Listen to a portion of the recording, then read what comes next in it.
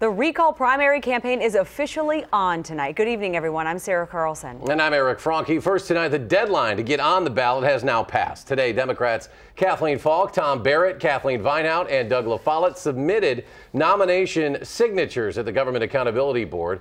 Pending challenges, the four will square off in the May 8th primary, and fake Democrats will likely join them on the ballot. The Night Team's Theo Keith continues our Campaign 2012 coverage with what that means to the race. Theo?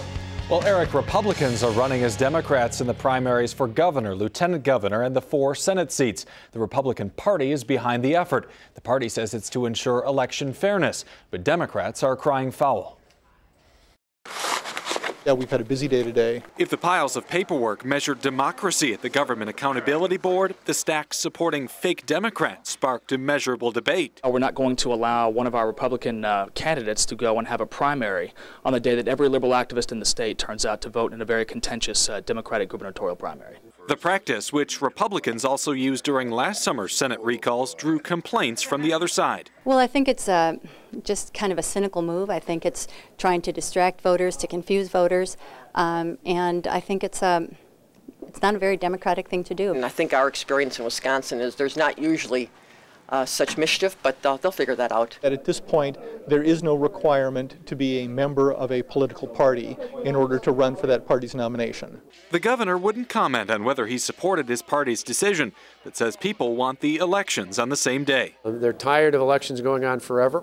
They don't want to have a mishmash of when elections are, and they want them done on June 5th, and they want us to be able to move on from that standpoint.